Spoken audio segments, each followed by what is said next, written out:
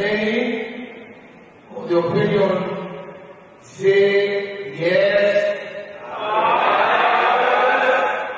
The bill, which was passed by the Nairobi County Assembly on Tuesday last week, is aimed at enabling the county representatives to prioritize projects in each of the 85 wards in Nairobi County. A total of 1.4 billion shillings will be rolled out to the 85 wards, with each ward set to receive 17 million shillings. Development funds have been put as a block, and sometimes the wards have not gotten equitable distribution in terms of development.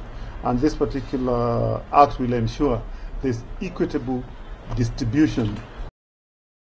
The act may, however, not be implemented, with Budget Controller Agness Odhiambo categorically stating that she shall not approve funds to be spent under the Ward Development Fund, as the very existence of the fund is a contravention of the law.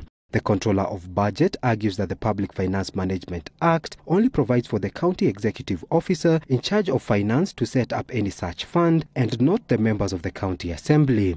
The Controller of Budget maintains that the role of the County Assembly is legislative and to provide oversight on the utilization of funds by county government, and members of the Assembly should therefore not be allowed to spend funds. The County Ward Development Act creates two bodies to oversee the implementation of the fund. The first is the County Management Committee, which shall comprise members of the County Executive in charge of finance and the Chief Officer in charge of Public Works, as well as the Clerk of the County Assembly. The committee shall approve the spending of the fund by the Ward Development Fund Committee, whose members shall be appointed by the member of County Assembly. This provision in the constitution of the two bodies may, however, enable the fund to exist and operate, as the Chief Executive in charge of finance will be a member of the overall administration body, that is the County Management Committee. The Act also provides for hefty penalties for those found to have misappropriated funds allocated to the Ward Development Fund, including a 5-year jail term. 15% of the allocation to each ward shall be set aside for education, with a 3% cap on the amount of money